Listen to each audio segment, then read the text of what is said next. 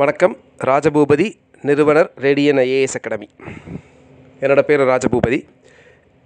இன்றைக்கி நம்ம இந்த குரூப் 1 எக்ஸாமினேஷன்ஸை பற்றி டீட்டெயில்ஸாக பார்க்க போகிறோம். ஸோ எப்படி இந்த குறுகிய காலத்துக்குள்ளே எப்படி நம்ம படிக்கிறது, அதற்கான ரேடியனோட கோச்சிங், இது எல்லா டீட்டெயில்ஸும் பார்க்க போகிறோம். நிறைய பேர் கேட்ட கேள்விகளுக்கு ஆன்சர்ஸ் பண்ண போகிறேன். இதில் நிறைய சந்தேகங்கள் இருக்குது. அதுக்கு முன்னாடி டிஎன்பிஎஸ்சி பார்த்திங்க அப்படின்னா ரொம்ப ஒரு நியூ இயர் ஆரம்பித்த பின்னாடி, நியூ இயருக்கு முன்னாடி இருந்தே நிறைய சர்ப்ரைஸ் கொடுத்துக்கிட்டு இருந்தாங்க. இப்போ நியூ இயர் ஆரம்பித்த பின்னாடி பார்த்திங்கன்னா குரூப் 1 கொடுத்துருக்குறாங்க. ஃபஸ்ட்டு சர்ப்ரைஸ் என்ன அப்படின்னா ரொம்ப ஃபாஸ்ட்டாக முடிக்கிறாங்க, 1 இயருக்குள்ளேயே முடிக்கிறாங்க. யூபிஎஸ்சி கிட்டத்தட்ட பார்த்திங்கன்னா ஒரு 1.25 வருஷம் 1.5 வருஷம் ஆகும். பட் இங்கே பார்த்திங்க அப்படின்னா உங்களுக்கு 1 வருஷத்துக்குள்ளேயே முடிக்கிறாங்க. ப்ரிலிமினரி எக்ஸாம் எப்போ நடக்குதோ அதே மாதமாக ரிசல்ட்ஸ் கொடுக்க போகிறாங்க. சரிங்களா? ரைட். ஸோ அதை பற்றி தான் நம்ம பார்க்க போகிறோம். இந்த குரூப் 1 நோட்டிஃபிகேஷன் பார்த்திங்க அப்படின்னா 3rd அன்னைக்கு வந்தது. 3rd January 2019. நியூ இயர் அப்போயே 3rd வருது அப்படின்னு சொல்லியிருந்தாங்க. குரூப் 1 அப்படிங்கிறது டிஎன்பிஎஸ்சி கண்டக்ட் பண்ணக்கூடிய எக்ஸாமினேஷனில் ஒரு நார்மலாக ஒரு top most popular examinations. UPSC பார்த்திங்கன்னா சிவில் சர்வீஸ் எக்ஸாமினேஷன்ஸ் அப்படி நடத்துவாங்க. அதுக்கு ஈக்குவலண்ட்டாக ஸ்டேட் லெவலில் நடத்தக்கூடிய எக்ஸாமினேஷன்ஸ்க்கு பேர் தான் குரூப் 1 அப்படிங்கிறது. யூபிஎஸ்சி நடத்துகிற எக்ஸாம்ஸ்க்கு பேர் ஐஏஎஸ் எக்ஸாம் அப்படின்னு சொல்லுவாங்க. அந்த civil service examination IAS, IPS, IRS போன்ற பல்வேறு மத்திய பணிகள், அனைத்திந்திய பணிகளுக்கு நடத்தக்கூடியது. இந்தியாவில் இன்றைக்கி அனைத்திந்திய பணிகள் அப்படிங்கிறது ஐஏஎஸ், ஐபிஎஸ் மற்றும் ஐஎஃப்எஸ், இந்திய வனப்பணின்னு சொல்லக்கூடிய இந்தியன் ஃபாரஸ்ட் சர்வீஸ், அதுக்கு தனியாக எக்ஸாம்ஸ் யூபிஎஸ்சி நடத்திட்டுருக்காங்க. இதே மாதிரி ஒவ்வொரு ஸ்டேட்டில் இருக்கக்கூடிய service commission, public service commission, அவங்க நடத்துகிறது பார்த்திங்க அப்படின்னா அதில் டாப் மோஸ்ட் பார்த்திங்க அப்படின்னா அந்த குரூப் 1 எக்ஸாமினேஷன் அப்படிங்கிறது. இந்த குரூப் 1 எக்ஸாமினேஷன் அப்படிங்கிறது என்னென்ன போஸ்ட்டுக்கு அப்படின்னு பார்த்திங்க அப்படின்னா டெப்யூட்டி கலெக்டர், துணை ஆட்சியர், அப்புறம் டெப்யூட்டி சூப்பரண்ட் ஆஃப் போலீஸ்ன்னு சொல்லக்கூடிய டிஎஸ்பி அப்படிங்கிற போஸ்ட். டிஎஸ்பிங்கிறது ரொம்ப பாப்புலர் போஸ்ட். சினிமா படத்துலேருந்து இன்றைக்கி வரைக்கும் பார்த்திங்கன்னா டிஎஸ்பி அப்படிங்கிறது நிறைய பேருக்கு தெரிஞ்ச போஸ்ட். டிசிங்கிறது கூட காமன் மக்களுக்கு தெரியுதோ தெரியல, டிஎஸ்பிங்கிறது தெரியும். அப்புறம் அசிஸ்டன்ட் கமிஷனர், கமர்ஷியல் டேக்ஸில் வணிக வரித்துறையில் பார்த்திங்கன்னா உதவி ஆணையர். அப்புறம் கோஆப்ரேட்டிவ்ஸில் பார்த்திங்கன்னா டெப்யூட்டி ரெஜிஸ்டர் ஆஃப் கோஆப்ரேட்டிவ்ஸ். அப்புறம் ரெஜிஸ்ட்ரேஷன் டிபார்ட்மெண்ட்டில் பதிவுத்துறையில் டிஸ்ட்ரிக்ட் ரெஜிஸ்ட்ரார்.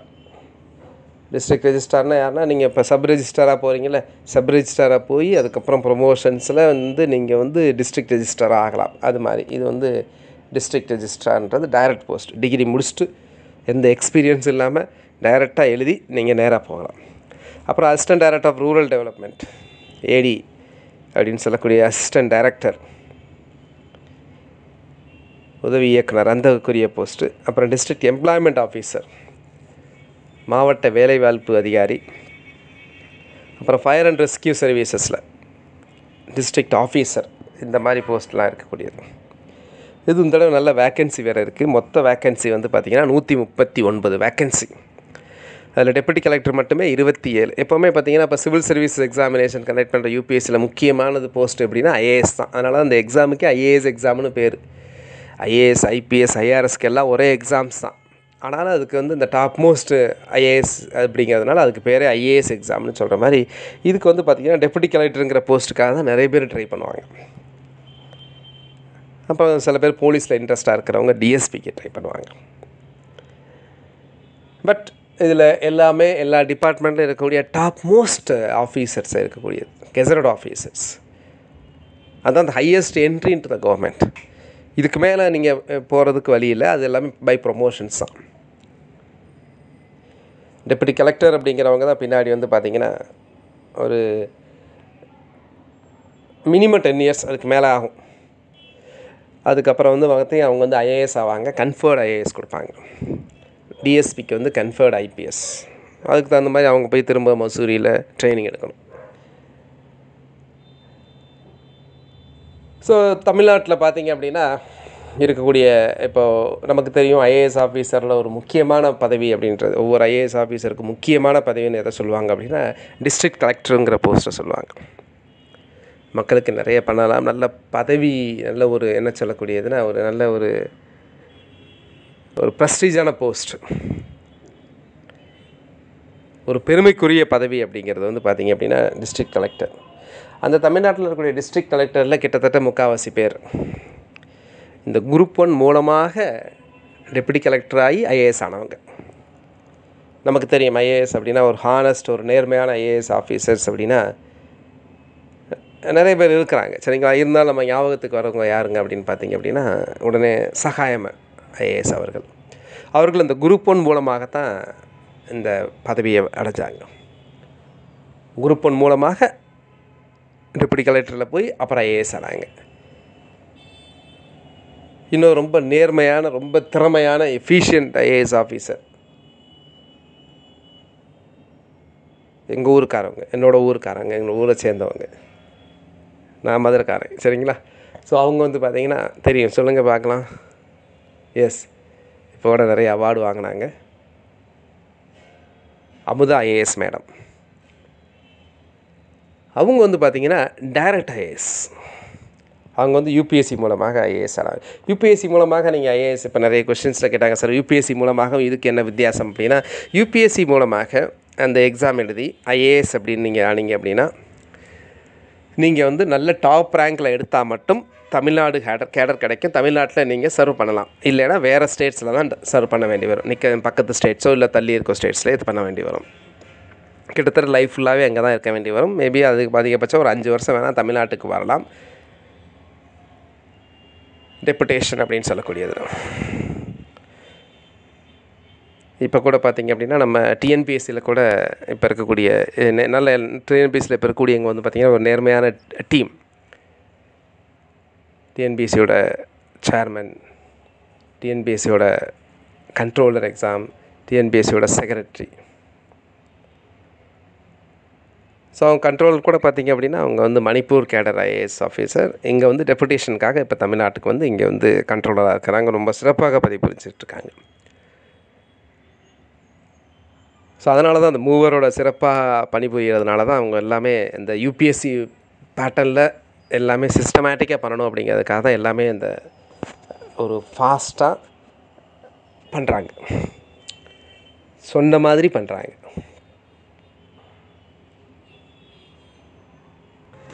சில பேர் ஜென்ரலாக சில டவுட்ஸ் கேட்டிருந்தீங்க, சரிங்களா. நான் ஏற்கனவே ஃபேஸ்புக்கில் நான் என்னோடய பேஜில் சொல்லியிருந்தேன், இந்த மாதிரி அப்லோடு பண்ணுறேன், அதுக்குரிய டவுட்ஸ்லாம் இருந்தீங்க அப்படின்னா அந்த டவுட்ஸ் எல்லாம் பார்த்துட்டு அதை பேஸ் பண்ணி தான் இதெல்லாம் நான் இந்த வீடியோ வந்து நான் ப்ரிப்பேர் பண்ணுறேன். ஸோ இந்த மாதிரி நிறைய வீடியோ வந்து நம்ம வந்து இந்த யூடியூப்பில் அப்லோட் பண்ணிகிட்ருக்கோம். நம்ம எக்ஸாம்ஸ்க்கு, போட்டித் தேர்வுக்கு யூஸ்ஃபுல்லாக இருக்கக்கூடிய வீடியோ. அடுத்து விரைவில் வந்து ஒரு போட்டித் தேர்வு மாணவர்களுக்கு, பள்ளி மாணவர்களுக்கு வந்து போட்டித் தேர்வில் ஒரு ஆர்வம் ஏற்படுத்துறது, கணிதம் மற்றும் அறிவியலை வந்து ஃபவுண்டேஷன் புரிஞ்சு படிக்கிறது, சரிங்களா, இன்ட்ரெஸ்ட் ஏற்படுத்தக்கூடியதுக்கு வந்து ஒரு சேனலும் ஆரம்பிக்க இருக்கிறேன். ஸோ அதனால் இந்த சேனலை வந்து உங்களுக்கு அந்த மாதிரி இன்டிமேஷன்லாம் வரும், சரிங்களா. புது புது வீடியோக்கள் நாங்கள் போடுறதோட இன்டிமேஷன் வரும்னா இதை வந்து சப்ஸ்கிரைப் பண்ணுங்கள் இந்த சேனலை. இப்போ நீங்கள் பார்த்துட்டு இருக்க சேனலை கீழே சப்ஸ்கிரிப்ஷன் ஒன்று இருக்கும், அதை கிளிக் பண்ணுங்கள்.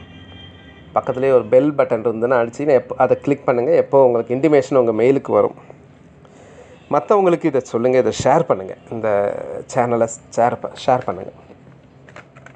இப்போ நிறைய டவுட்ஸ் கேட்டிருக்கிறாங்க, அது எல்லாருமே நம்ம ஆன்சர் பண்ணுறோம், சரிங்களா. ஃபஸ்ட்டு வந்து பார்த்திங்க அப்படின்னா இந்த சார் எனக்கு இந்த எக்ஸாம் எழுதலாமா அப்படின்னு கேட்குறாங்க, சரிங்களா. Age limit. ஸோ ஏஜ் லிமிட்டை பொறுத்த வரைக்கும் 37 வருடங்கள் வந்து கம்ப்ளீட்டாக இருக்கக்கூடாது. 1/7/2019 அன்னைக்கு அந்த ஒரு ரெஃபரன்ஸ் டேட் கொடுப்பாங்களே, யூஸ்வலாக ரெஃபரன்ஸ் டேட்டை வந்து அந்த இயரோட மிட்டு கொடுக்குறாங்க, சரிங்களா. ஸோ அதனால் ஏஜ் வந்து 1/7/2019 அன்றைக்கி 37 கம்ப்ளீட் ஆகிருக்கக்கூடாது. இது வரைக்கும் 35 தான் இருந்தது பிசி, எம்பிசி, எஸ்சி, எஸ்டிக்கு. இப்போ 2 வருஷம் கூட்டிருக்கிறதுனால 37 ஆயிருக்கு. இதே வந்து ஓசியாக இருந்தால் சரிங்களா. ஓசினா ஜென்ரல் கேட்டகரி. ஜென்ரல் கேட்டகரியாக இருந்தால் அவங்களுக்கு 32 வயசு. பிசி எம்பிசி எஸ்சி எஸ்டியாக இருந்தால் 37 வயசு. டிஃபரெண்ட்லி ஏபிள்டு மாற்றுத்திறனாளியாக இருந்தால் ஒரு 10 வருஷம் அதிகமாக சர்வீஸ் உண்டு. எக்ஸ் சர்வீஸ்மேனாக இருந்தால் மேக்ஸிமம் ஏஜ் லிமிட் வந்து பிசி எம்பிசி எஸ்சி எஸ்டியாக இருந்தால் 53 வருடங்கள். அதர்ஸ்க்கு வந்து 48. அது நீங்கள் நோட்டிஃபிகேஷன்ஸில் பார்த்துக்குங்க. அடுத்து நான் கவர்மெண்ட் சர்வீஸில் இருக்கேன் சார், 5 வருஷம் இருக்கேன் சார், நான் எழுதலாமா அந்த எக்ஸாம் அப்படின்னா கண்டிப்பாக எழுதலாம். நீங்கள் ஓசியாக இருந்தால் எழுத முடியாது. நீங்கள் ஒரு ஜென்ரல் கேட்டகரியாக இருந்தால் 5 வருஷத்துக்கு மேலே சர்வீஸ் கவர்மெண்ட் சர்வீஸில் இருந்தீங்க அப்படின்னா தமிழ்நாடு டிஎன்பிஎஸ்சியில் இந்த குரூப் 1 எக்ஸாம் எழுத முடியாது. இதே பிசி எம்பிசி எஸ்சி எஸ்டியாக இருந்தாலும் நீங்கள் எத்தனை வருஷம் சர்வீஸாக இருந்தாலும் அது கணக்கில்லை. இந்த வயசை கரெக்டாக இருக்கணும் சரிங்களா. 37க்குள்ளே இருந்தீங்கன்னா நீங்கள் இந்த எக்ஸாம் எழுதலாம். ஓசிக்கு வந்து 32க்குள்ளே இருந்தால் கூட 5 வருஷம் கவர்மெண்ட் சர்வீஸில் இருந்தீங்கன்னா எக்ஸாம் எழுத முடியாது. அடுத்து இந்த டைம் போதுமா அப்படின்னா பார்க்கலாம், அதை பற்றி டீட்டெயில்டாகவே பார்க்கலாம் சரிங்களா. இந்த டைம் அப்படிங்கிறது வந்து பார்த்திங்கன்னா அங்கே ஷெட்யூல் டைம் கொடுத்துருக்குறாங்க. மார்ச் மாதம் எக்ஸாம் 3ஆம் தேதி எக்ஸாம், மார்ச் 3, 2019. ரிசல்ட்ஸும் பார்த்திங்கன்னா அப்போவே மார்ச்லேயே ரிசல்ட்ஸும் போட்டுறாங்க. மெயின் எக்ஸாமினேஷன் வந்து மே எண்டில் நடக்கிறதா சொல்கிறாங்க, மே லாஸ்ட் வீக் அப்படின்னு சொல்கிறாங்க. அதே மெயினோட ரிசல்ட்ஸ் வந்து பார்த்திங்கன்னா மே, ஜூன், ஜூலை, ஆகஸ்ட், அக்டோபரில் போட்டுறாங்க. அக்டோபரில் போட்டு அந்த அக்டோபர்லேயே வந்து ஓரல் டெஸ்ட் வச்சுறாங்க, வாய்மொழி தேர்வு வச்சுறாங்க. அந்த வாய்மொழி தேர்வு முடிஞ்ச அன்றைக்கே வந்து உங்களுக்கு வந்து ரிசல்ட்ஸ் கொட்டுறாங்க. அப்போ அக்டோபர்லேயே முடிஞ்சிருது. ஜனவரியில் நோட்டிஃபிகேஷன், அக்டோபரில் முடியுது, 10 மாதத்தில் முடியுது. இதில் என்ன நோட் பண்ணணும் அப்படின்னா, இப்போ ரீசெண்டாக குரூப் 1 மெயின்ஸ் ரிசல்ட்ஸ் வந்தது டிசம்பர் கடைசி நாளில். அது எப்போ எழுதுனது தெரியுங்களா? மெயின்ஸ் எழுதி 1.25 வருஷம் ஆச்சு. அப்போது ஒரு 14 மாதம் கழிச்சு 14-15 மாதம் கழித்து மெயின்ஸ் குரூப் 1 மெயின்ஸ் ரிசல்ட்டே வந்தது. இப்போ என்டையர் ப்ராசஸே 10 மாதத்தில் முடிய போகுதுன்னா ரொம்ப நல்ல விஷயம் தானே. நல்ல விஷயந்தான். நம்ம ப்ரிப்பேர் பண்ணணும்ல ஆஸ்பிரன்ஸு. சார் இப்படி எதிர்பார்க்கவே இல்லையா சார், என்ன சார் இப்படி சடனாக வச்சுட்டாங்க, ப்ரிலிம்ஸுக்கே நோட்டிஃபிகேஷன் வந்து 60 நாள் கூட இல்லையே சார், இன்றைக்கி 5ஆம் தேதின்னு வச்சுக்கிட்டிங்கன்னா 60 நாள் கூட கிடையாது, மார்ச் 3ஆம் தேதி எக்ஸாம் ஆச்சு, எப்படி சார் படிக்கிறது ப்ரிலிம்ஸுக்கு? உங்களுடைய கேள்வி நியாயமானது தான். யூபிஎஸ்சியே 90 நாளைக்கு மேலே கொடுப்பாங்க. இவங்களும் இது வரைக்கும் அப்படி தான் கொடுத்துக்கிட்டு இருந்தாங்க டிஎன்பிஎஸ்சிலையும். இப்போ வந்து 60 நாட்கள் தான் கொடுக்குறாங்க ப்ரிலிம்ஸுக்கு. மெயின்ஸு கொடுப்பாங்க நார்மலாக 45 நாள் to 60 நாள். பட் ப்ரிலிம்ஸுக்கு கொஞ்சம் டைம் எக்ஸ்ட்ரா வேணும். அது மட்டும் கிடையாது, மெயின்ஸ்னு பார்த்தீங்கன்னாலும் உடனே மேயில் வந்துடுது. மார்ச்சில் எழுதினோடனே ஏப்ரல், மே 2 மாதம்தான்.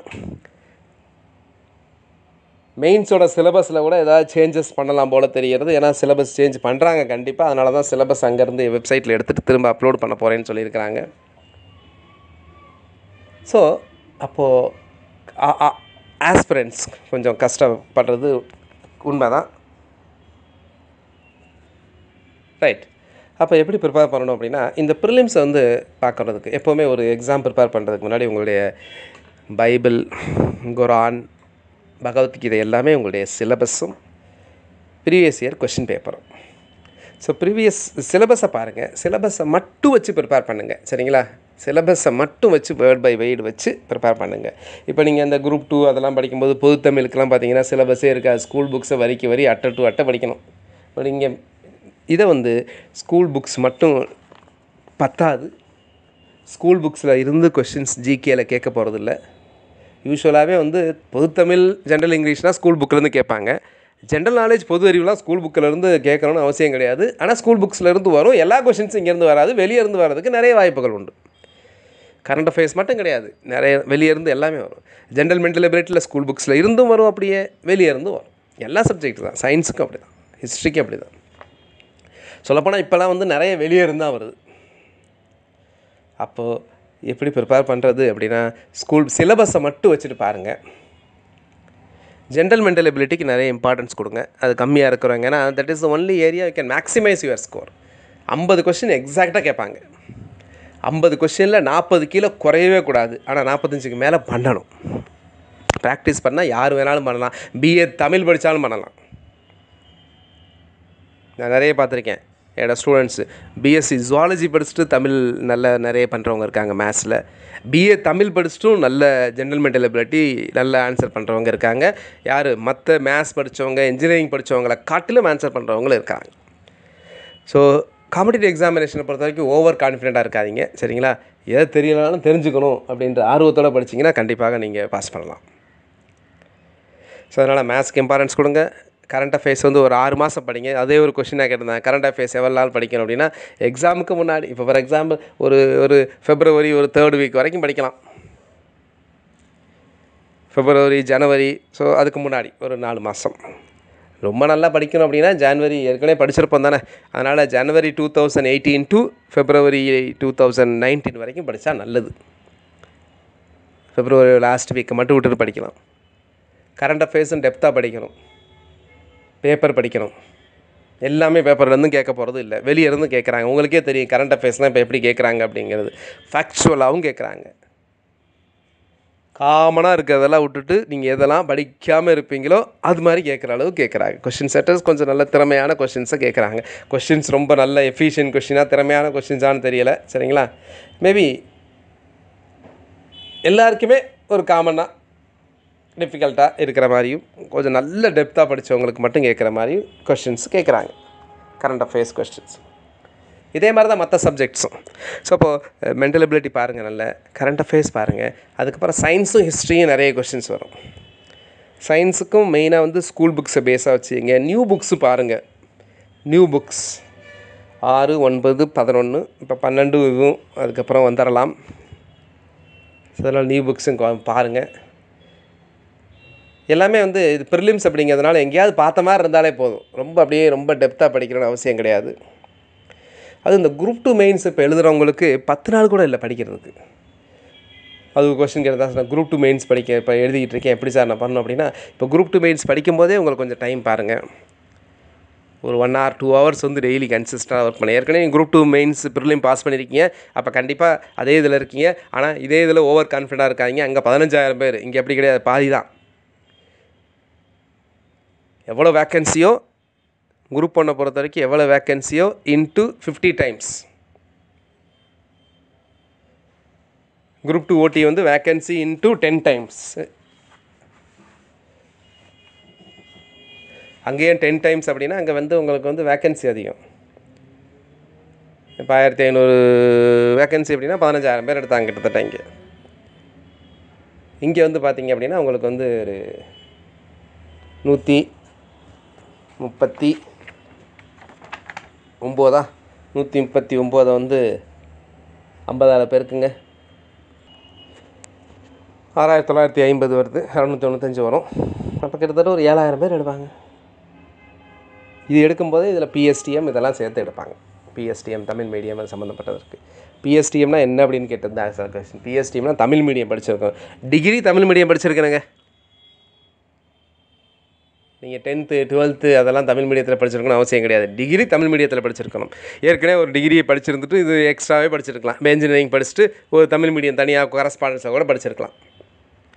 டிகிரி தமிழ் மீடியத்தில் படிச்சிருக்கணும். டிகிரி தமிழ் மீடியத்தில் படிச்சிருந்தா கூட நீங்கள் டெஸ்கிரிப்டிவ் பேப்பர் மெயின்ஸ் வந்து இங்கிலீஷ் மீடியத்தில் எழுதலாம். தமிழ் மீடியத்தில் தான் எழுதணும்னு அவசியம் கிடையாது.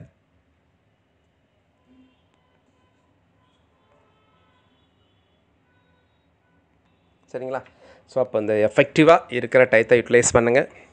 எஃபெக்டிவாக யூட்டிலைஸ் பண்ணுறதுக்கு நான் சொன்ன மாதிரி அந்த ஏரியா ப்ரிலிம்ஸ் பாருங்கள், ப்ராக்டிஸ் பண்ணுங்கள். நிறைய ப்ரீவியஸ் இயர் கொஸ்டின் பேப்பர்ஸ்லாம் நிறைய பாருங்கள். சரிங்களா? எந்த டைப்பாக இருந்தாலும் சரி, குரூப் 4ல் இருந்த எந்த டைப்பாக இருந்தாலும் சரி, டிஎன்பிசியில் எந்த டைப் ஆஃப் கொஸ்டின்ஸ் பாருங்கள், எஸ்எஸ்சி டைப்பில் இருக்கக்கூடிய கொஸ்டின்ஸ் பாருங்கள், மற்றதெல்லாம் நிறைய பாருங்கள். மெயின்ஸுக்கும் கூடுமான வரைக்கும் அப்படி எழுதி பாருங்கள். மெயின்ஸ் எழுதுறது கொஞ்சம் ஹேண்ட் ரைட்டிங் நல்லா இருக்கணும். கொஞ்சம் சிலபஸை கவர் பண்ணி இருக்கிற கொஷின்ஸ் எல்லாத்தையும் அட்டன் பண்ணால் போதுங்க. ஒரு கொஷினை கூட விடக்கூடாது. எக்ஸாமில் எல்லா கொஷினும் அட்டன் பண்ணணும். கொஞ்சம் எஃபிஷியண்ட்டாக ப்ரெசென்ட் பண்ணியிருந்தீங்கன்னா, கேட்குறது கரெக்டாக ஆன்சர் எழுதியிருந்தீங்கன்னா கண்டிப்பாக இன்டர்வியூ நல்ல டாப் போஸ்ட்டே கிடைக்கும். 139 வேக்கன்சியாக இருந்தால் கூட நீங்கள் வந்து எய்ம் பண்ணுறது டாப் ஸ்டேட் ஃபஸ்ட்டு எடுக்கணும்னு எய்ம் பண்ணுங்கள். டாப் 10க்குள்ளே வரதுக்கு எய்ம் பண்ணுங்கள். எந்த எக்ஸாமாக இருந்தாலும் சரி, ஆல்வேஸ் எய்ம் ஃபார் டாப்.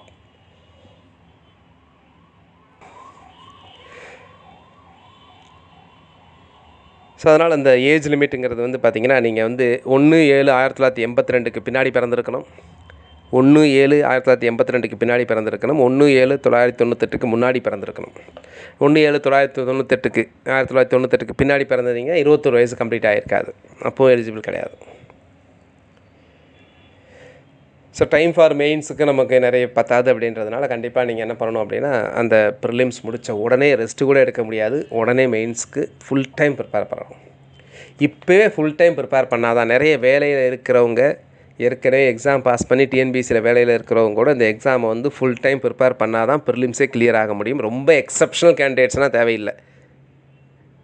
நீங்கள் ரொம்ப என்ன சொல்கிறது, எப்போவுமே சில எக்ஸப்ஷனல் கேண்டிடேட்ஸ் இருப்பாங்க, அவங்க வந்து வேலையை பார்த்துட்டு கூட ப்ரிப்பேர் பண்ணலாம்.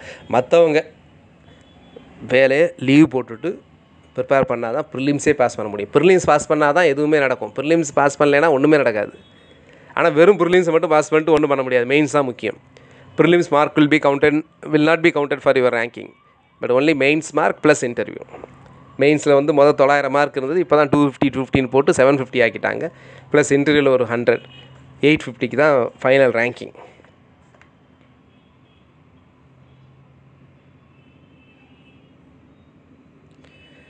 அடுத்து வந்து பார்த்திங்க அப்படின்னா, நிறைய பேர் இந்த ப்ரிஃபரன்ஸில் வந்து கன்ஃபியூஸ் ஆகிடுதிங்க. எப்போவுமே ப்ரிஃபரன்ஸை பற்றி கவலையப்படாதீங்க சார். இன்ஜினியரிங் எல்லா போஸ்ட்டுக்குமே இன்ஜினியரிங் எனி டிகிரின்னு சொன்னால் அது இன்ஜினியரிங் எல்லாமே வருங்க. இன்ஜினியரிங்னு தனியாக கொடுக்க மாட்டாங்க எப்போவுமே டிஎன்பிசியில். இன்ஜினியரிங் இதில் இருக்க எல்லா போஸ்ட்டுக்கும் எலிஜிபிள். ஸோ இன்ஜினியரிங் டிஎன்பிசியில் இருக்கக்கூடிய ரெவன்யூ அசிஸ்டண்ட்டை தவிர மற்ற எல்லா போஸ்ட்டுக்குமே எலிஜிபிளுங்க. வேறு ஏதாவது போஸ்ட்டுக்கு ஸ்பெஷலாக மற்ற டிகிரிக்காரங்க எலிஜிபிளாக இல்லைனா தான் நீங்கள் எலிஜிபிள் இல்லாமல் வருவீங்க. மற்றபடி ரெவன்யூ அசிஸ்டண்ட்டை தவிர எல்லா போஸ்ட்டுக்கும் எலிஜிபிள். ஈவன் அந்த குரூப்-2 ஓட்டியில் வந்து சார் நான் அந்த டிசிடிஓக்கு எலிஜிபிளாக, கண்டிப்பாக eligible. Local fund assistant inspector எலிஜிபிளாக, கண்டிப்பாக எலிஜிபிள். Okay, right. இப்போ இதில் வந்து பார்த்திங்க அப்படின்னா, சில பேர் அந்த ப்ரிஃபரன்ஸை பற்றி கொஞ்சம் கேட்பீங்க, சரிங்களா? ப்ரிஃபரன்ஸ் சார், சில போஸ்ட்டுக்கு ப்ரிஃபரன்ஸ் கொடுத்துருக்கு சார் அப்படின்னா, இந்த ப்ரிஃபரன்ஸ் அப்படிங்கிறது எதுக்கு அப்படின்னா, in case of A tie தான். உங்களுக்கு அவருக்கு ஒரே மார்க் வருது, அப்போ தான் பிரச்சனையே ஒழிய மற்றபடி ஒன்றும் பிரச்சனை கிடையாது.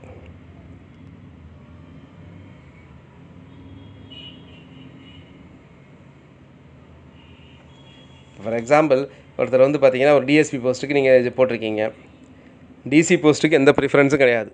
டிசி போஸ்ட்டுக்கு இப்போ டிஎஸ்பி போஸ்ட்டுக்கு ஒரு இருக்குன்னு வச்சுங்களேன், நீங்கள் வந்து preference shall be given to candidates who possess national awards for physical efficiency. இந்த மாதிரி திறமைக்காக உங்களுக்கு ஒரு தேசிய அளவுக்கு ஒரு விருது கிடச்சிருக்கு. அப்போது அப்படி ஒருத்தருக்கு இன்னொருத்தருக்கு ஒரு விருதும் இல்லை. அவர் வந்து ஒரு பிஏ தமிழ் படித்தவர்னு வச்சுக்கோங்க. இந்த பிஏ தமிழ் படித்தவர் இந்த விருது பெற்றவரை விட, விருது பெற்றவர் 2 பேர் எக்ஸாம் எழுதுனாங்க, பிஏ தமிழ் படித்தவர் வந்து இந்த விருது பெற்றவரை விட 1/2 மார்க் அதிகம். அப்போ கண்டிப்பாக டிஎஸ்சி போஸ்ட் 2 பேர் கேட்டிருந்தாங்கன்னா இந்த பிஏ தமிழ் படித்தவருக்கு தான் கொடுப்பாங்க. 2 பேருக்கு ஈக்குவல் மார்க் இருக்கும்போது, ஈக்குவலாக இருந்தால், யூஸ்வலாக ஈக்குவலாக இருந்தால் எதை வச்சு அந்த டையை வந்து உடைப்பாங்க அப்படின்னா, ஏஜை வச்சு உடைப்பாங்க. இப்போ வந்து இந்த ப்ரிஃபரன்ஸ் வச்சு உடைப்பாங்க. அப்போ யாருக்கு இந்த ப்ரிஃபரன்ஸ் இருக்கோ அது கொடுப்பாங்க. இப்போ அசிஸ்டன்ட் கமிஷனருக்கு 2 பேர் அப்ளை பண்ணுறாங்கன்னா ஒரே மார்க் 2 பேர் வருது. அப்போது யாருக்கு வந்து காமர்ஸ் அண்ட் லா டிகிரி வச்சுருக்கிறாங்க அப்படின்னு பார்ப்பாங்க, அவங்களுக்கு கொடுப்பாங்க. அந்த மாதிரி அதுதான் ஒவ்வொன்றுலையுமே இருக்க ஒழிய, மற்றபடி அவங்களுக்கு தான் ப்ரிஃபரன்ஸ். நான் வெறும் இன்ஜினியரிங் எக்ஸாம் படிச்சிருக்கேன், எனக்கு ஒன்றும் இல்லை அப்படின்னு கிடையாது. இந்த ப்ரிஃபரன்ஸ் இருக்கிறவங்களாம் கம்மி, சரிங்களா? இதுவும் இன் கேஸ் ஆஃப் அ டையில் தான் வரும், ஒரே மார்க் வந்தால் தான், மற்றபடி ஒன்று தான். அதனால் இதை வந்து ரொம்ப குழப்பிக்க வேணாம். அடுத்து சில மெயின்ஸில் கேட்குறாங்க. மெயின்ஸில் மொத்தம் 3 பேப்பர் இருக்குது. இப்போ ரீசெண்ட் இன்ஸ்ட்ரக்ஷன்ஸ் என்னென்னா, இப்போ சில வருடங்களாக என்ன அப்படின்னா, டிஎன்பிஎஸ்சி எல்லாமே தமிழில் எழுதணும் அல்லது எல்லாமே இங்கிலீஷில் எழுதணும். பேப்பரில் ஒரு போர்ஷனை இங்கிலீஷில் எழுதிட்டு அடுத்த போர்ஷனை தமிழ் எழுதக்கூடாது. ஒன்று எல்லாம் இங்கிலீஷ், இல்லைனா எல்லா தமிழ். அதில் சில பேருக்கு ஒரு சவுட் இருக்குது, சார் நான் ஒரு பேப்பர் எழுதிட்டு, ஒரு பேப்பரை ஃபுல்லாக இங்கிலீஷ் எழுதிட்டு, பேப்பர் 1 இங்கிலீஷ் எழுதிட்டு, பேப்பர் 2 தமிழ் எழுதலாம் அப்படின்னா, இது நிறைய பேர் கேட்குறாங்க. பார்த்தீங்களா, இதை பற்றி டிஎன்பிஎஸ்சிலையும் நிறைய பேர் கேட்டாங்க. அதுக்கு சரியான ரிப்ளை இன்னும் வரல. நீங்கள் வேணால் அதை TNPSC contact tnpsc@gmail.com அது மாதிரி டிஎன்பிஎஸ்சிக்கு அதை கேட்டிங்கன்னா அவங்க என்னென்னு சொல்லுவாங்க, ரிப்ளை பண்ணுவாங்க, சரிங்களா? உங்களுக்கு வேறு ஏதாவது டவுட்ஸ் இருந்ததுன்னா. சார் நான் ஃபஸ்ட் அட்டெம்ப்ட் வாங்கலை. நிறைய பேர் சர்வீஸ் வாங்குறவங்களாம் ஃபஸ்ட் அட்டெம்ப்ட் தாங்க. என்னோடய ஸ்டூடெண்ட்ஸ் நிறைய பேர் டெப்யூட்டி கலெக்டராக ஃபஸ்ட் அட்டெம்ப்ட் ஆகிருக்கிறாங்க. 2001 நான் கைட் பண்ணிகிட்ருக்கேன். 2001 நான் இந்த கோச்சிங் ஃபீல்டில் இருக்கிறது. நான் இந்த ஃபீல்டில் வந்து பார்த்திங்கன்னா 97 கிளாஸ் எடுக்க ஆரம்பித்தேன். சிவில் சர்வீஸ் எக்ஸாமினேஷன், ஐஏஎஸ் எக்ஸாமினேஷன்ஸ்க்கு வந்து 97 கிளாஸ், 98 கிட்டத்தட்ட ஃபுல் டைமாக கிளாஸஸ் எடுக்க ஆரம்பித்தது. ஸோ கிட்டத்தட்ட மோர் தென் 20 years of experience competitive exam ஃபீல்டில். அதுக்கப்புறம் இப்போ ரீசெண்டாக தான் அதுக்கப்புறம் ஒரு டிஎன்பிஎஸ்சி எக்ஸாம்ஸுக்கும் கிளாஸ் எடுக்க ஆரம்பிச்சது. ரீசெண்டானே அது ஒரு 10 வருஷம் ஆச்சு. ஸோ 2001 கைட் பண்ணியாச்சு. 2001 வந்து குரூப் 1 ஆஃபீஸர்ஸ் நம்மளுடைய ஸ்டூடெண்ட் வந்திருக்கிறாங்க. அதுக்கப்புறம் நோட்டிஃபிகேஷன் வரவே இல்லை. அதுக்கப்புறம் பேன் ஆர்டருக்கு அப்புறம் 2007 தான் நோட்டிஃபிகேஷன் வந்துச்சு. 2008 வரைக்கும் நிறைய பேர் நம்ம students ஆகிருக்கிறாங்க. Very first attempt Tamil மீடியத்திலே ஆகிருக்கிறாங்க. State first ரேங்கே எடுத்திருக்கிறாங்க பார்த்திபன் போன்றவர்கள். நிறைய எங்கள் வெப்சைட்டில் பார்த்திங்கன்னா நம்மளோட டெப்யூட்டி கலெக்டர்ஸ் ஆனவங்களோட லிஸ்ட் எல்லாமே இருக்கும். 2008 என்னோடய ஸ்டூடெண்ட் வந்து நிறைய டெப்யூட்டி கலெக்டர் ஆகிருக்கிறாங்க. 2008 10 வருஷத்துக்கு முன்னாடி நிறைய பேர். Sangeetha madam, Priya madam. சங்கீதா மேடம்லாம் பார்த்திங்கன்னா கல்பனா சாவ்லா அவார்டே வாங்கினாங்க. என்னுடைய ஸ்டூடெண்ட்ஸ் நிறைய பேர் வந்து பார்த்திங்க அப்படின்னா ரொம்ப நேர்மையான அதிகாரிகளாக இருக்காங்க. அதுதான் எனக்கு ரொம்ப முக்கியமானது. நான் ரொம்ப பெருமைப்படக்கூடிய விஷயங்கள். இப்போ ரீசெண்டாக பார்த்திங்க அப்படின்னா Lakshmi Priya deputy collector ஆகிருக்கிறாங்க. Sathya deputy collector ஆகிருக்கிறாங்க. டிஓவில் வந்து ஸ்டேட் ஃபஸ்ட்டு வந்து மதன்குமார். டிஓங்கிறது மெயின்ஸ் மாதிரி தான் இருக்கும். DO district educational officer. அதுக்கப்புறம் பாலதண்டாயுதபாணி அவர்கள் 2nd ரேங்க் எடுத்திருக்கிறாங்க. குரூப் 1 மட்டும் இல்லை, குரூப் 2 ஓடியில் மிஸ்டர் பார்த்தசாரதி அவர் வந்து ஸ்டேட் ஃபஸ்ட் எடுத்திருக்கிறாங்க. மிஸ் சாந்தலக்ஷ்மி குரூப் 2 ஓடியில் வந்து பார்த்திங்க அப்படின்னா state 2nd rank. Scindia state 2nd rank எடுத்திருக்கிறாங்க ஒரு 2014. திவ்யஸ்ரீ சத்யன் வந்து ஃபஸ்ட் அட்டெம்ப்ட். நான் சொன்னாங்கன்னா நிறைய பேர் ஃபஸ்ட் அட்டெம்ப்ட் தான். அவங்களும் வந்து deputy collector ஆகிருக்காங்க. Rajkumar deputy collector ஆகிருக்கிறாங்க. ஷேக் முஹிதீன் டெப்யூட்டி கலெக்டர். சதீஷ்குமார் சாஃப்ட்வேரில் இருந்துட்டு அதுக்கப்புறம் ரிட்டையர் ஆகி டெப்யூட்டி கலெக்டர் ஆனாங்க. அதிலேருந்து ரிசைன் பண்ணிவிட்டு அதுக்கப்புறம் யூபிஎஸ்சி எழுதி போயிருக்கிறாங்க. இப்போது சாதனை குரல், mister doctor Murugesan, mister Senthilkumari, mister Murugesan, mister Thiagarajan, mister Jai Bhim, miss Fermi வித்யா, அரவிந்தன், கலீல், மிஸ்ஸஸ் ஃபரி ஃபாத்திமா அவர்கள், mister Ram Pratheepan, miss Geetha, mister Kavitha Raju, mister Parthiban, miss Janani அவர்கள், மிஸ்டர் மேனுவல் ராஜ்,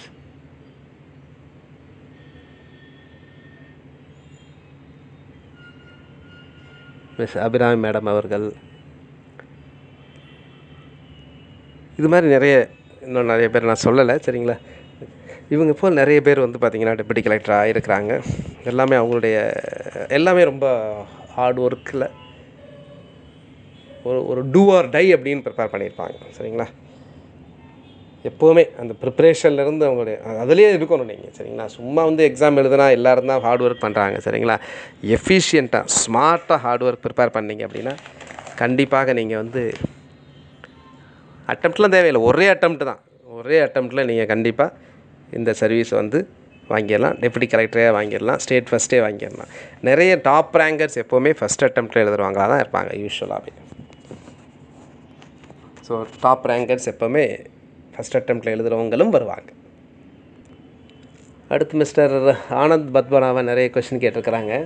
ஃபேஸ்புக்கில் நான் போட்டிருக்கும்போது நிறைய கொஷின்ஸ் கேட்டிருக்காங்க.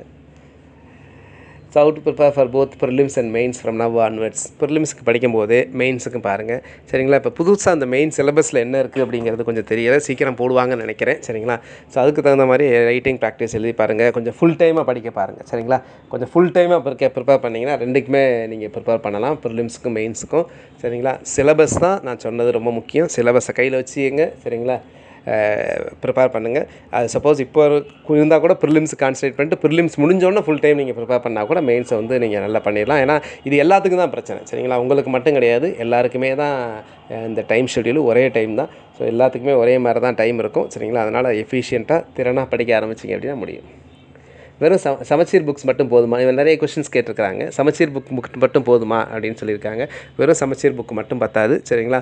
மற்ற டெக்ஸ்ட் புக்ஸு, வேறு எக்ஸாம்ஸ் நடந்த கொஷின்ஸ் இதெல்லாம் பார்க்கணும், சரிங்களா? ஸோ அதனால் எந்தெந்த டெக்ஸ்ட் புக்ஸ் அப்படிங்கிறது வந்து பார்த்திங்கன்னா ரொம்ப கஷ்டம். நிறைய இருக்குது மார்க்கெட்டில், சரிங்களா? சிலதுக்குலாம் டெக்ஸ்ட் புக்ஸ் படிக்கணும். ஃபார் எக்ஸாம்பிள் நான் வந்து மேத்ஸாக இருந்தால் கூட நான் ஹிஸ்ட்ரி நான் எடுப்பேன். ஹிஸ்ட்ரிக்கு ஏன்ஷியன் இந்தியாவுக்கே நான் யூபிஎஸ்சிக்கு படிக்கும்போது ஒரு 8 புக்கு படிச்சிருக்கேன். மெடியல் இந்தியாவுக்கு ஒரு 8 புக்கு படிச்சிருக்கேன், இன்க்ளூடிங் பாரதிய வித்யாபவன். இப்போ இண்டஸ் வேலி சிவிலைசேஷனுக்கே தனியாகவே ஒரு புக்கு, சிந்து சமவெளி நாகரிகத்துக்கு ஆல்ச்சின்னு தனியாக புக்கு. அது ஒரு ஒரு 1000 பக்கத்தில் இருக்கும். அதுவும் இதையும் சேர்த்திங்கன்னா பாரதிய வித்யாபவனும் சேர்த்திங்கன்னா 1000 பக்கம் வந்துடும். ஸோ அப்போது அந்த மாதிரி நிறைய இப்போ ஒரு ஃபேக்கல்ட்டிங்கிறது தான். ஒரு ஃபேக்கல்ட்டி அப்படிங்கிறவங்க வந்து பார்த்திங்கன்னா ஈக்குவலன்ட்டு ஒரு 10 புக்ஸுக்கு சமம். ஸோ அதனால் அவங்களுக்கு எந்த மாதிரி கொஷின்ஸ்லாம் தெரியும், எந்த மாதிரி கொஷின்ஸ்லாம் கடந்த காலத்தில் கேட்டிருக்காங்க, எந்த ஏரியாலாம் முக்கியம் அப்படின்னு சொல்லுவாங்க, சரிங்களா? ஸோ அதான் அந்த கோச்சிங்க்கும் கொஞ்சம் மற்றதுக்கும் இல்லை வித்தியா. செல்ஃபாகவும் ப்ரிப்பேர் பண்ணலாம். ஒவ்வொரு எக்ஸாம் செல்ஃபாக ப்ரிப்பேர் பண்ணியும் சர்வீஸ் வாங்கியிருக்கிறாங்க, சரிங்களா? ஸோ கோச்சிங்கோட ரோல் அப்படின்னா கொஞ்சம் உங்களுடைய வேலையை இலகுவாக்கும். இப்போ உங்களுக்கு எக்ஸாம் வந்து டைம் பீரியடில் ரொம்ப கம்மி அப்படிங்கும்போது அப்போ வந்து கோச்சிங்கோட ரோலை கொஞ்சம் தேவைப்படும். ஆனால் நீங்கள் தான் முக்கியத்துவம். ஒருத்தர் சர்வீஸ் வாங்குறாருன்னா அதுக்கு ரொம்ப முக்கியத்துவம் வந்து அவரோட உழைப்பு தான் ரொம்ப முக்கியம், சரிங்களா? Coaching help பண்ணியிருக்கும். ஸோ அதனால் ஒவ்வொரு ஃபேக்கல்ட்டியும் வந்து பார்த்திங்கன்னா ஒரு வெறும் இந்த புக்கு மட்டும் கிடையாது. எங்கள்கிட்ட இருக்க ஃபேக்கல்ட்டி எல்லாமே பார்த்திங்க அப்படின்னா எல்லாமே நிறைய விஷயங்கள் வெளியிலேருந்து நிறைய படிச்சுட்டு வந்து உங்களுக்கு எடுக்கிறவங்க. ஆஸ்பிரன்ஸ் ஹூ ஆர் ஒர்க்கிங், அவருக்கு என்ன டிப்ஸ் அப்படின்னு இவரே தான் கேட்டிருக்கும்போது ஆஸ்பிரன்ஸ்லாம் ஏற்கனவே சொன்னேன், சரிங்களா? ஃபுல் டைம் ப்ரிப்பேர் பண்ணுறதுக்கு வழி பாருங்கள். இல்லைனா ரொம்ப கான்ஃபிடென்ட்டாக இருந்தால் வேலையை விட்டுட்டு படிக்க ஆரம்பிங்க. ஏன்னா இப்போ இருக்கிற டைம் அதுதான். இல்லைனா நானும் ஒரு குரூப் 1 எக்ஸாம் எழுதுனேன் அப்படின்னு தான் சொல்ல முடியும். கரண்ட் அஃபேர்ஸ் எப்படி ப்ரிப்பேர் பண்ணுறதை நான் ஏற்கனவே சொல்லிட்டேன். இந்த மினிமம் குவாலிஃபை மார்க்ஸை பற்றி கேட்டிருக்கிறேன், சரியா? ஸோ அந்த மினிமம் குவாலிஃபை மார்க்ஸ் அப்படின்னு ஒன்று போட்டிருக்காங்களே சார், அந்த மினிமம் குவாலிஃபைங் மார்க்ஸ் எடுத்தால் போதுமா, இல்லை எதுக்காக அந்த மினிமம் குவாலிஃபையிங் மார்க்ஸ் அப்படி? இந்த மினிமம் குவாலிஃபை மார்க்ஸ் அப்படிங்கிறது ப்ரிலிம்ஸ்லேயும் வச்சுருக்காங்க, சரிங்களா? ப்ரிலிம்ஸில் வந்து பார்த்திங்கன்னா 300 மதிப்பெண்களுக்கு 90 எடுக்கணும்பாங்க, சரிங்களா? எஸ்சி, எஸ்டி, பிசி, எம்பிசி, மற்றவங்க 120. இது எல்லாமே இது சும்மா பேர் தான். எல்லாருமே இதுக்கு மேலே தான் எடுப்பாங்க. அதனால் அது ஒன்றும் பிரச்சனை இல்லை. அதே மாதிரி மெயின்ஸ்லேயே வந்து பார்த்திங்கன்னா உங்களுக்கு வந்து மினிமம் குவாலிஃபைங்கிறது 750 + 850க்கு 255 எடுக்கணும். பிசி, எம்பிசி, எஸ்சி, எஸ்டியாக இருந்தால். அதர்ஸ் 340 எடுக்கணும். அப்போது எஸ்சி, எஸ்டி 255 எடுத்தாலே வேலை கிடைக்குமா? அப்படிலாம் கிடைக்காது, சரிங்களா? யூனிவர்சிட்டி எக்ஸாம்ஸுக்கும் காம்படிட்டிவ் எக்ஸாம்ஸுக்கும் உள்ள வித்தியாசம் தான். யூனிவர்சிட்டி எக்ஸாமினேஷனில் ஒரு 40%, 30% எடுத்தால் பாஸ், 35, 50 எடுத்தால் பாஸ். பட் காம்படிட்டிவ் எக்ஸாமினேஷனில் எவ்வளோ தேவையோ அதுலேருந்து மேலேருந்து எடுப்பாங்க. அந்த மேலேருந்து எடுக்கிற ஆட்களில் யாரோ கம்மியாக எடுத்துகிட்டு வேலைக்கு போயிருக்காங்களோ அதுக்கு பேர் தான் கட் ஆஃப்னு பேர். அப்போது இங்கே மெயின்ஸில் வந்து 850க்கு 255 எடுத்தால் பிசி, எம்பிசி, எஸ்சி, எஸ்டிக்கு போதுன்னா 255க்கு மேலே எடுத்திருந்தால் மட்டும்தான் நீங்கள் வேலை. அதில் இருக்கவங்களுக்கு தான் காம்படிஷனே. அது கீழே எடுத்தாங்களோ அவங்க கன்சிடரே பண்ண மாட்டாங்கன்னு அர்த்தம். கண்டிப்பாக எல்லாருமே 250க்கு மேலே எடுப்பாங்க. ஆனால் சில இடத்துல எக்ஸப்ஷன்ஸ் இருக்கும். For example last time DO exam, district educational officer எக்ஸாமினேஷனில் வந்து பார்த்திங்கன்னா மேனேஜ்மெண்ட் கோட்டாவில் உள்ள டிஓக்கு அந்த கொடுத்துருக்க அந்த மினிமம் கட் ஆஃப் மார்க்கே யாரும் எடுக்கலைங்கிறதுனால அந்த போஸ்ட்டே ஃபில்லப் பண்ணாமல் வந்து இப்போ வரும்போது அதை கேரி ஃபார்வேர்டு பண்ணாங்க. அப்போ 255க்கு கீழே யாருமே, இப்போ ஒரு ஹைபாதட்டிக்கல் கொஸ்டின் அவர் கேட்குறாரு, 255க்கு மேலே கீழே எல்லாரோட மார்க்குமே 255 கீழே தான் இருக்குது அப்படின்னா யாரையுமே எடுக்க மாட்டாங்க. ஏன்னா அதர்ஸுக்கு வந்து 340, அப்போ அவங்களும் எடுக்க முடியாது. 255 கீழே எல்லோரும் எடுத்துட்டாங்கப்பா. எல்லாரோட மெயின் மார்க்கோட ஃபஸ்ட்டு மார்க்கே வந்து 254 தான் அப்படின்னா யாரையுமே அந்த போஸ்டிங்கில் ஃபில்லப் பண்ண மாட்டாங்க. திரும்ப நோட்டிஃபிகேஷன் வரும், சரிங்களா? How group 1 exam is different from TNPSC exam? ஒன்றும் இல்லைங்க. குரூப் 1ல் கேட்குற சில கொஷின்ஸ்லாம் ஈஸியாகவே இருக்கும். குரூப் 4 விடவே ஈஸியாக இருக்கும். சில கொஷின் குரூப் 4ல் கேட்குறது பயங்கர டஃப்பாலாம் இருக்கும், சரிங்களா? அதனால் தான் நான் சொன்னேன், சரிங்களா? குரூப் 1 ப்ரிப்பேர் பண்ணுறேன்ட்டு குரூப் 4 கொஷின்ஸ்லாம் பார்க்காம இருந்துடாதீங்க. எல்லா டிஎன்பிஎஸ்சி கொஷின்ஸும் பாருங்கள், எஸ்எஸ்சி எக்ஸாம் கொஷின்ஸ் பாருங்கள், எதெல்லாம் முடிஞ்சுமோ அதெல்லாம் பாருங்கள். ஒரே நாள் ஒரே சப்ஜெக்டே பார்க்காதீங்க, கலந்து பாருங்கள். இப்படி பாருங்கள், மேத்ஸ் கொஞ்சம் பண்ணவர் பாருங்கள், திரும்ப சயின்ஸ் பாருங்கள், ஹிஸ்ட்ரி பாருங்கள், எல்லாம் கலந்து பாருங்கள். இதோட அந்த டிஸ்ட்ரிபியூஷன் ஆஃப் வேக்கன்சி போடலை. மேபி அது எப்போ போடுவாங்கன்னு எனக்கு தெரியலை. யூஸ்வலாக ஒவ்வொரு நோட்டிஃபிகேஷனும் டிஸ்ட்ரிபியூஷன் ஆஃப் வேக்கன்சி போடுவாங்க. ஸோ ஒவ்வொரு கேட்டகரிக்கும் எவ்வளோ வேக்கன்சி இருக்குது, சரிங்களா? அதை பண்ணுவாங்க. அதை எதுக்கு நீங்கள் எதிர்பார்க்குறீங்க? நிறைய பேர் கேட்குறாங்க, சார் டிஸ்ட்ரிபியூஷன் ஆஃப் வேக்கன்சி எப்போவுமே ஓசி மேல்னு ப்ரிப்பேர் பண்ணுங்கள். ஏன்னா பெண்களுக்கு கூட இடஒதுக்கீடு உண்டு, பெண்களுக்கு 30% இடஒதுக்கீடு உண்டு. அதெல்லாம் கண்டுக்காதீங்க. ஓசி மேல் நினச்சி ப்ரிப்பேர் பண்ணுங்க. நீங்கள் ஓசி முஸ்லீமாக இருந்தால் உங்களுக்கு இடஒதுக்கீடு வரும், கண்டிப்பாக இருக்கும். இல்லாமல் எப்படி இருக்கும்? எஸ்டிக்கு இருக்கும். எஸ்டி கடந்த 2 வருஷங்களாக இல்லைங்கிறது வந்து ரோஸ்டர் சிஸ்டம்னு சொல்லுவாங்க. ரோஸ்டருங்கிறது எப்படின்னா 200 வேக்கன்சி வச்சுட்டு ஃபாலோ பண்ணுறது. இதில் கண்டிப்பாக எஸ்டி எல்லாத்துக்குமே இருக்கும் வேக்கன்சி அதிகமாக, அதனால் கண்டிப்பாக இருக்குது. ஒரு நல்ல வாய்ப்பு, இந்த வாய்ப்பை நழுவ விடாதீங்க. ப்ரிலிமினரி எக்ஸாமினேஷன் நிறைய சென்டரில் இருக்குது சார், சரிங்களா. மெயின் எக்ஸாமினேஷன் யூஸ்வலாக பார்த்திங்க அப்படின்னா சென்னையில் மட்டும்தான் நடக்கும். சென்னையில் மட்டும்தான் மெயின் எக்ஸாமினேஷன் நடக்கும். எங்களோட கிளாஸஸ் பற்றி, ரேடியோனோட கிளாஸஸ் பற்றி, சரிங்களா. ஸோ நாளைக்குன்னா சண்டே 6th January 2019 நீங்கள் ஒரு கிளாஸ் வந்து சென்னையிலேயோ அல்லது மதுரையிலையோ அட்டன் பண்ணலாம். மதுரையில் ஒரு ஃப்ரீ செமினார் கூட இருக்குது, சரிங்களா. மதுரையில் வந்து நாளைக்கு, மதுரைங்கிறது வந்து மதுரையில் வந்து எங்கே இருக்குது, நான் தான் எடுப்பேன். மதுரையில் வந்து பார்த்திங்கன்னா மார்னிங் வந்து ஒரு 10 o'clock வந்து பழங்கானத்தம், சரிங்களா. கோவலநகர் 4th Street, கோவலநகர் 4வது தெரு. கோவலநகர் 4வது தெருங்கிறது பழங்கானத்துலேருந்து அப்படியே டிவிஎஸ் ஸ்கூல்னு இருக்கும். மதுரையில் தமிழ்நாட்டில் ஒரு முக்கியமான ஸ்கூல் அது டிவிஎஸ் ஸ்கூல். அந்த டிவிஎஸ் ஸ்கூலை தாண்டின உடனே நீங்கள் வந்தீங்க அப்படின்னா கோவலநகர் 4th Streetன்னு இருக்கும். அங்கே வந்து நீங்கள் ஃப்ரீயாக நாளைக்கு அட்டன் பண்ணிக்கலாம். நாளைக்கு 10 to 5 வரைக்குமே கிளாஸஸ்லாம் நடக்கும். அதில் நீங்கள் ஏதாவது ஒன்று வந்து அட்டன் பண்ணி பார்த்துக்கலாம். Group 2 மெயின்ஸ் கிளாஸ் அங்கே நடந்துகிட்டு இருக்குது, சென்னையிலே நடந்துகிட்டு இருக்குது, சரிங்களா. எங்களோட பேட்ச் வந்து பார்த்திங்கன்னா ஒரே பேட்ச், வெறும் வீக்கெண்ட்லாம் பத்தாது, சரிங்களா. இருக்கிற நாளில் வந்து வெறும் சாட்டர்டே சண்டே ஃபுல் டே கண்டிப்பாக கிளாஸ் உண்டு. Weekly planning for at least 24 hours கூட கிளாஸஸ் இருக்கும். அப்போ வீக்லி வந்து சனி ஞாயிறு கண்டிப்பாக கிளாஸஸ் உண்டு. அதை தவிர ஒரு 2 நாள் அல்லது 3 நாள் வந்து 10 to 5 கிளாஸஸ் இருக்கும். ஒரே பேட்ச் தான். இதிலே நீங்கள் ஜாயின் பண்ணிவிட்டு அடுத்து பின்னாடி வந்து Group 2A Group 4 வந்து எழுதுகிறவங்களும் எழுதிக்கலாம், சரிங்களா. ஸோ இது வரைக்கும் ஜிகே மட்டும் நடக்கும் இப்போ மார்ச் வரைக்கும். அதுக்கப்புறம் லாங்குவேஜ் மற்றெல்லாம் Group 2A Group 4 அதுக்குரிய கிளாஸஸ் நடக்கும், சரிங்களா. ஸோ அதனால் நீங்கள் இப்போயே ஜாயின் பண்ணிக்கிட்டு அதே நீங்கள் இது பண்ணிக்கலாம். கிட்டத்தட்ட 1 year வரைக்கும் கூட அந்த கிளாஸஸ் வந்து நீங்கள் அட்டன் பண்ணிக்கலாம். 2019 வர எல்லா எக்ஸாம்ஸும் நீங்கள் எழுதுகிற மாதிரி அந்த பேட்சில் ஜாயின் பண்ணிக்கலாம்.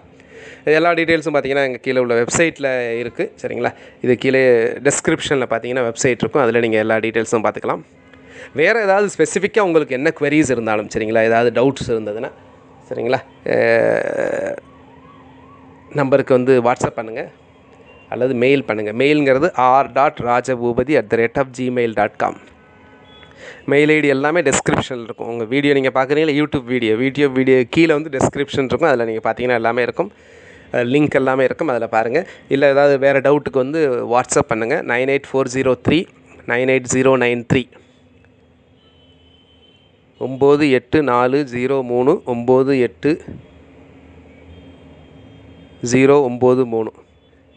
98403 98093 இந்த நம்பருக்கு வாட்ஸ்அப் பண்ணுங்கள். இதில் ஏதாவது உங்களுக்கு ஸ்பெசிஃபிக்கான ஏதாவது சில டவுட்ஸ் எல்லாம் உங்களுக்கு இருந்ததுன்னா, ஸ்பெசிஃபிக்கான டவுட்ஸ் இருந்ததுன்னா உங்களுக்கு வந்து இதில் கேளுங்க, நான் உங்களுக்கு ஆன்சர் பண்ணுறேன். அடுத்து யூபிஎஸ்சிக்கான ப்ரிலிமினரி கிளாஸஸும் உங்களுக்கு பொங்கல் முடிஞ்சோடனே ஸ்டார்ட் ஆகிடும், சரிங்களா. ஃபார் இந்த வருஷத்துக்குரிய யூபிஎஸ்சி ப்ரிலிமினரி கிளாஸஸ். அதே மாதிரி இந்த Group 1 எக்ஸாமினேஷன் கிளாஸ் அட்டன் பண்ணலாம். அல்லது மேத்ஸ் பேட்ச் ஒன்று தனியாக இருக்குது, அல்லது டெஸ்ட் பேட்ச் தனியாக இருக்குது, அல்லது கரண்ட் அஃபேர்ஸ் பேட்சும் தனியாக இருக்குது, அல்லது டெஸ்ட் பேட்ச் வந்து இந்த January 12 ஸ்டார்ட் ஆகுது. அதோட ஷெடியூல் வந்து பார்த்திங்கன்னா இன்னும் 2 நாளில் உங்களுக்கு அப்லோட் ஆகிடும். நீங்கள் இந்த வாட்ஸ்அப்பில் அனுப்பிச்சிருந்தீங்கன்னா கூட உங்களுக்கு 2 நாளில் உங்களுக்கு டீட்டெயில்ஸ் அனுப்பிச்சி வைக்கிறேன். இல்லைனா வெப்சைட்டை பாருங்கள், தெரியும். கண்டிப்பாக நீங்கள் வந்து இந்த எங்களோட சேனலை சப்ஸ்கிரைப் பண்ணுங்கள், அதை லைக் பண்ணுங்கள், ஷேர் பண்ணுங்கள், மற்றவங்களுக்கு இன்ஃபார்ம் பண்ணுங்கள், சரிங்களா. அந்த பெல் பட்டனை கிளிக் பண்ணுங்கள், அப்போ உங்களுக்கு நோட்டிஃபிகேஷன்ஸும் வரும். வேறு எங்களுடைய வீடியோஸ்லாம் பழைய வீடியோஸை பாருங்கள். இதே சேனலில் நீங்கள் போய் பாருங்கள், பழைய வீடியோஸ் நிறைய இருக்கும். எப்படி ப்ரிப்பேர் பண்ணுறது எல்லாம் சம்மந்தப்பட்ட வீடியோஸ் இருக்கும். வேறு ஏதாவது சம்மந்தப்பட்ட வீடியோஸ் வேணும்னாலும் இந்த கமெண்ட் பாக்ஸில் கமெண்ட் பண்ணுங்கள். கமெண்ட்டு முக்கியம், அதை பார்த்துட்டு நான் உங்களுக்கு ஆன்சர் பண்ணுறேன், சரிங்களா.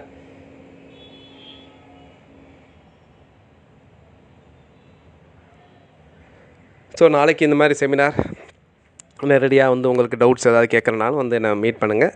மதுரையில் இருப்பேன். ரேடியன் ஐஏஎஸ் அகாடமி மதுரையில் வந்து கோவலநகர் 4வது தெரு பழங்கானத்தம் 10 o'clock வாங்க. தேங்க்யூ.